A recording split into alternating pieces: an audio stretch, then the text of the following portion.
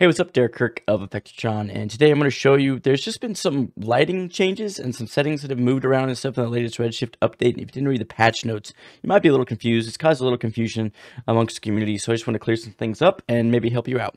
So one thing that's different now is basically the dome light. A lot of people used to drop their dome light texture, their HDRI into the dome light, and then they would use that in order to, be whether you could see it in the background or not in your render.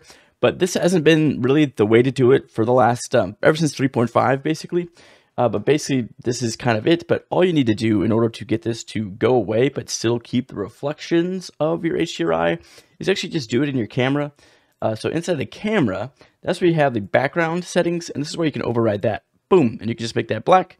There you go. You still get the reflections from your HDRI. You can see if I turn off my other light and we take our dome light and we rotate that around, it's going to affect our object still, and yes, we still get the alpha from that. So there you go.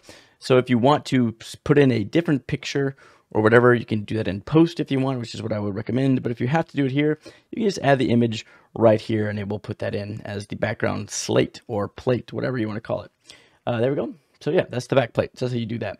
Another lighting change that has happened, and you might wonder, like, why would you do that? A lot of people are upset about that.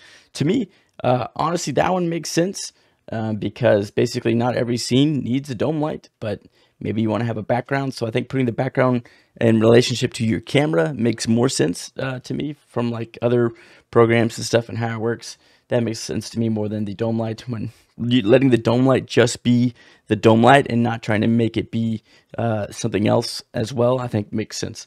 So keeping that in the camera settings is fine. Also, I mean, if they wanted to, they could just do the background object. It's what they used to have in standard and stuff. So maybe we could just toss that back in. But if you're confused, Redshift camera. Okay, there you go. And you can do render settings.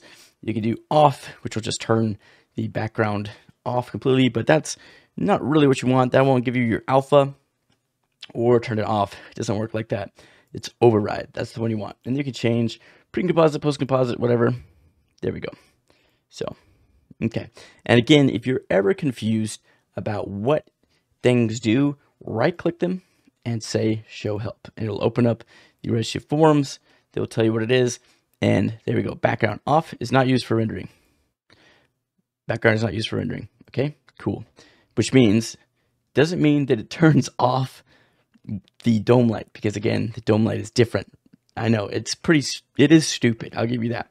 All right, but then you want override, and that's what we want. Even in the render settings are configured another way, this will override them. So there's a hierarchy to the order, blah, blah, blah. But again, all this is here, shows you how it works, etc. So right click, show help if you're ever confused about what an attribute does.